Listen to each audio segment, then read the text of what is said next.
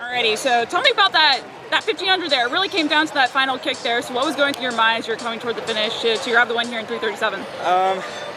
I just wanted to finish hard and compete. I think like the last few races I did, I wasn't happy with the way I finished. So yeah, I just wanted to finish hard. And what's training been like leading up to this race? It's good, yeah. I mean, we have a couple guys doing the 10 later tonight, so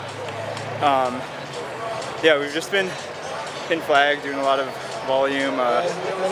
Yeah, just consistent, good training. I mean, I'm assuming this is like your first outdoor meet of the season. I'm assuming. So like, yeah. How is this like a good, a good kickstart to the rest of your outdoor season and your plans? Obviously, this is a huge year with this being, trials and stuff looming. No, it's great. Like, this meet's just like perfectly timed. So, yeah, like you said, it's just a good starting point. Talk about the tactics that were involved in your 1500 and like, what was the race plan going into it, and then how were you able to execute? Yeah, I mean,